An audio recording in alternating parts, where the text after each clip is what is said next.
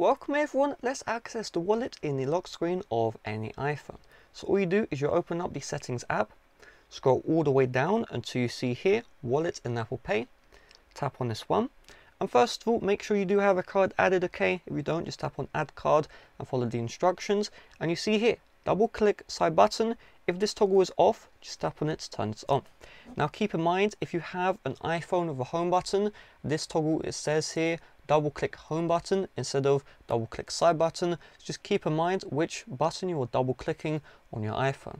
And then from here, you go to lock screen and you just double click either the side or the home button. So you don't need to do it too quickly, but if you go too slow, the double click will not register. So let's do this together. 3, 2, 1, click, click. And you can see it will ask for Face ID or Touch ID. If it can't access that, you will need to enter in your passcode. And boom, you can see right here, my card is showing up. I can put this near a reader and I can use Apple Pay from the lock screen, no problems at all. So with that being said, thanks for watching. See you guys later. Bye bye.